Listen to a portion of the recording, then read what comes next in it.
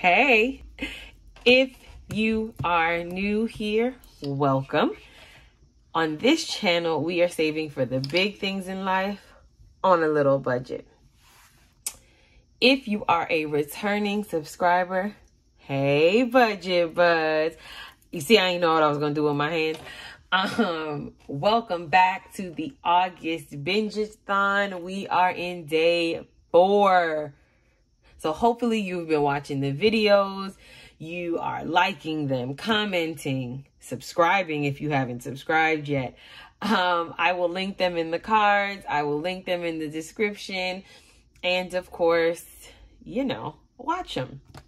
And it's about to be a 3-day weekend. So definitely in between maybe a show marathon or something that you're watching, go ahead and pop my videos on. Anyway, as the video states, we are going to be looking at my September calendar as well as my September monthly budget. And then I'm going to be sharing my September goals with you all.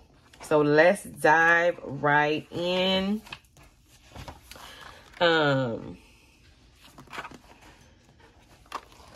going to start with the budget, and then we are going to be looking at the calendar. And if you hear any extra noises, y'all already know my little human.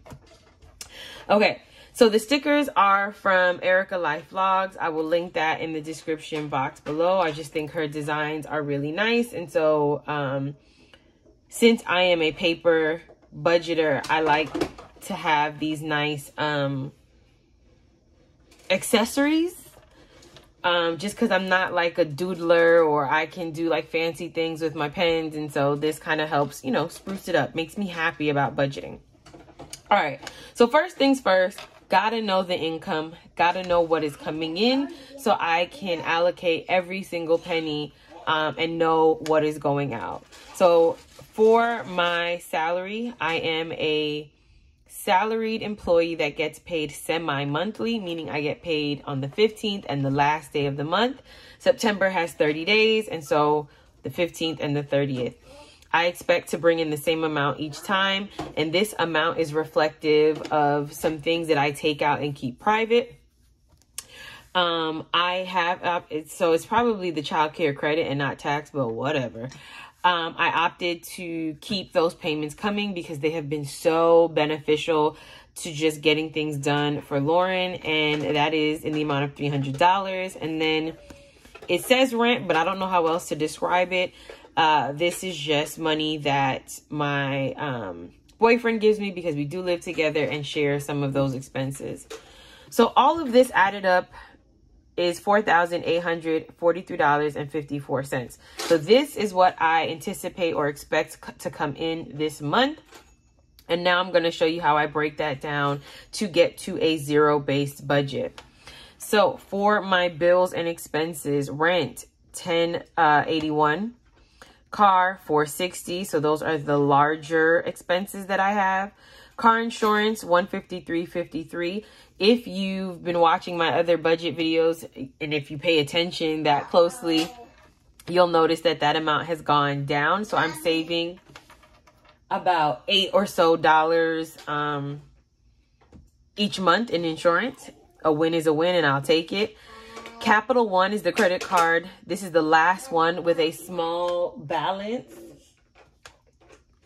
And this is the one I'm paying off. So instead of $30, this now gets $100.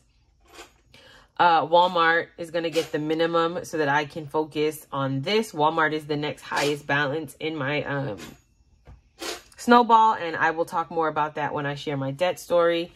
My Citi card, which has my largest credit card balance, I usually budget $360, and I actually got that exact amount, so that's $354.65. All of my subscriptions I lumped into one, so that's $81.09. So Zoom, HBO Max, Netflix, etc., etc.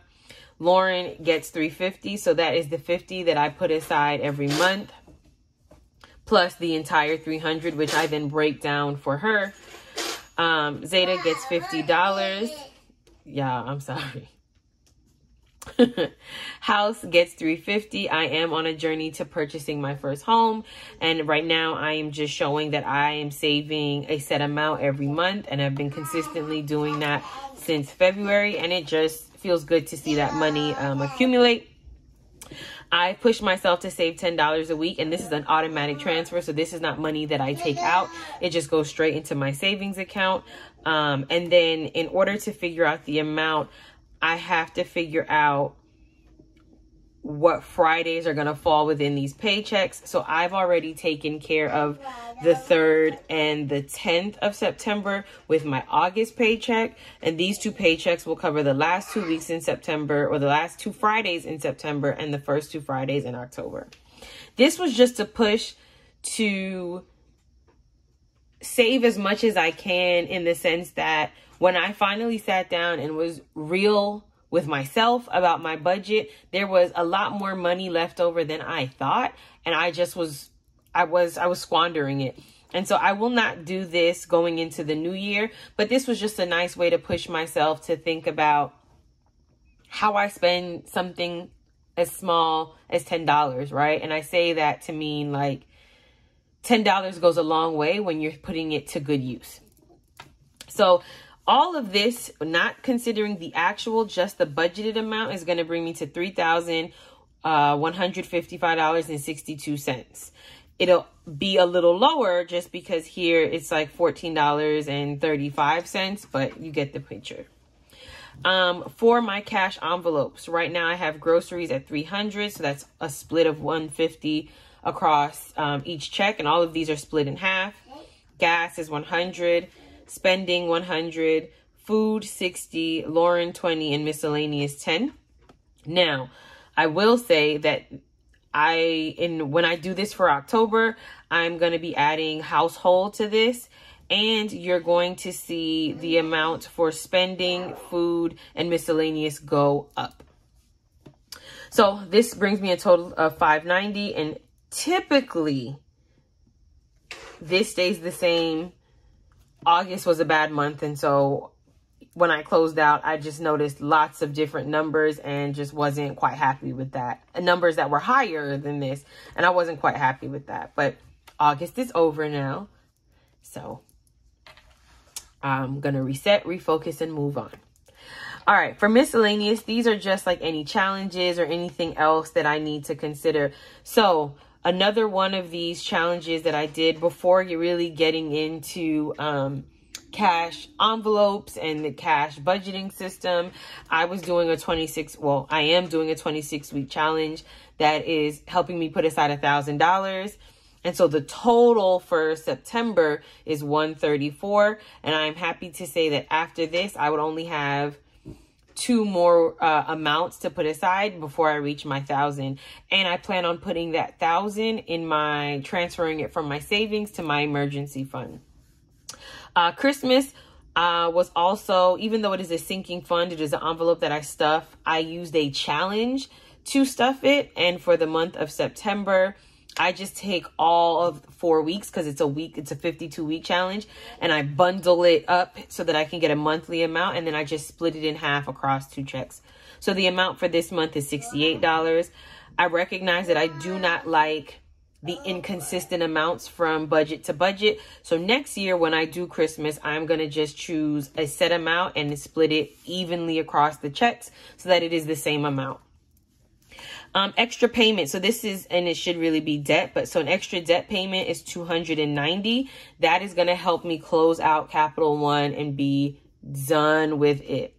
The ultimate goal with this Capital One card is for me to pay for my subscriptions and gas so that I can get the cash rewards and then, of course, pay that back. But I just have to know my limitations right now, and that is not something that I can be successful with. I tried it, I blew it, and I just need some more, need to form some better habits, and I'm okay with acknowledging that. My sinking funds are going to get $470. And then my account buffer is $135.92. We shall see. If you watched my cash stuffing video yesterday, was that yesterday? No, that wasn't yesterday. My cash stuffing video on the 31st, that was Tuesday, you'll note that I added a back to bank envelope, and I've already started putting money in that back to bank envelope. So when the week is over, I do plan on putting that money back into the bank. So y'all pray for me, because y'all know that account buffer was $1.78. So y'all keep a sister in your prayers. So that total is $1,097.92. And so when I do the breakdown here, income, $4,843.54. Subtract my cash envelopes, which is $590. Subtract my bills and expenses, which is $3,155.62. And subtract my miscellaneous, which is $1,097.92. And it brings me to nothing left over. And I used to believe this meant that I had no money. It simply means that I have allocated every single penny, and I've given it a job, and I've told it where to go. And when I really think about it, savings, savings, savings, savings, right? And so it's like I had to really reprogram my mind to think about zero base doesn't mean $0. It just means, girl, just like how you go to work, your money is about to go to work.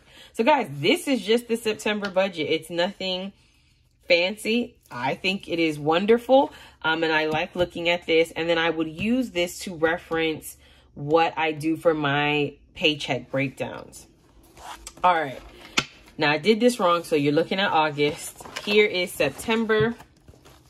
So I put the 31st here because I did make some purchases from this check, and this check is going to be the funder of anything that I do until I get paid again on the 15th.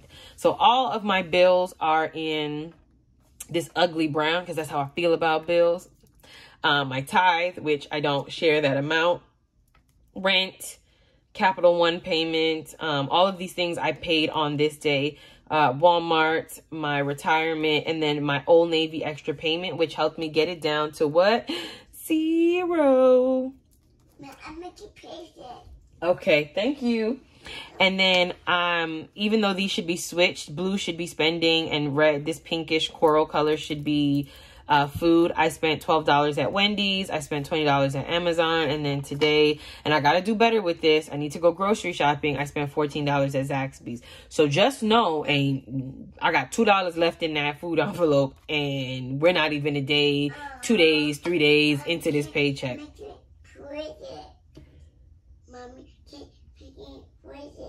Okay, I'll look at the present in a second, okay? So that was Wednesday. So yeah, now my next bill would be car on the 5th. The 6th is Labor Day. People have already started telling me that they just plan on having a lazy weekend. D versus debt. I'm with you on that. I want to have a lazy weekend too. Canva comes out on the 9th. The 13th is my parents' 40th wedding anniversary. So I do need to remember to pick a card up and mail it to them. And then bills start to come out again on the 15th, which is payday. And then I've accounted for all of the other expenses that I know of. First day of fall. Lauren has a hair appointment. I have a hair appointment. And then payday again on the 30th. So as I spend, I will update these. And the goal is to always spread out my spending, as well as when I share my goals, I'll talk about the no spends. I'm doing this because I'm really going to try to push myself or commit to a few days where I just don't spend anything. So yeah, enough of the calendar. Let's talk goals. So hopefully you all can see that really quick, because I'm really trying to keep videos short. I have 6 goals. And this little notebook is just what I use to write down everything as it relates to my channel. So, goal number 1. I would like to have 750 subscribers by December 31st. And you're like, Natasha, it is September goals. Right. So to break down this larger goal, I'm looking to have 550 subscribers by the end of this month. So I am currently about 94 93 subscribers away from meeting that goal. So go ahead and hit that subscribe button right now. My next goal is to have 2,000 watch hours by October 31st. And the September aspect of that goal is to reach 1,600 watch hours. And I am roughly about 130-ish hours away from that. And it's just important because I want to pour into this channel and use this channel eventually as another source of income to be able to save for those big things in my life. Right now, I'm just having an immense amount of fun with it, and I'm enjoying that, but I still have to set goals for this channel. You know, anything you do and pour into, you got to have goals. You got to have a plan. Number 3, no credit card use unless major emergency. And right now, major emergency is the car. Anything that requires if a hospitalization, and, you know, not putting that in the atmosphere, but that's real. So just naming that, if I need to go back and something with my parents, like get a flight, like that is a major emergency. Other than that, no credit card use. I want to have, sorry guys, 5 no spend days. So I know it's a 30-day month, and I just realized that I got to take baby steps. So 5 out of the 30 no spend days. And if I can commit to that and I can meet and exceed that goal, then I know I can set the goal maybe to 6 no spend days or 7 no spend days the next month. But October is a busy month, so I don't know. We'll see. I would like to connect and or collab with another member of the budgeting community. Y'all are some awesome individuals, right? Especially my budget buds. Y'all are like A1 top notch, and some of the sweetest people that I have virtually met. And I would love for you all to get to know me more, and I would love to get to know you all more and start to just build a stronger community as we grow and are moving our way to financial freedom and debt freedom and all of that good stuff.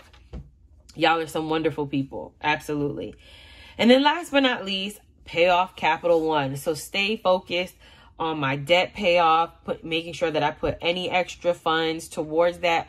Also, money left over in my cash envelope automatically gets rolled over to debt, with the exception of the miscellaneous envelope and the Lauren envelope. Miscellaneous just rolls over in my wallet, and Lauren's money rolls over to her cash reserve that I use for, you know, little things for like school or whatever the case may be. So my no spend days means that I can have money potentially left over to really start paying down this debt. And guys, that's it. Those are the goals. And I'm really going to be working hard and paying attention day to day and keeping these at the forefront of my mind so that I have a better month than the last and can set myself up to have a better rest of the year as we are moving towards the end of 2021. Tune in tomorrow for the bonus video, please. And if you have not already, go ahead and subscribe. Your support of this channel is absolutely free. And so I would love to have you be a budget bud. And just for us to build and have a good time together. That's it.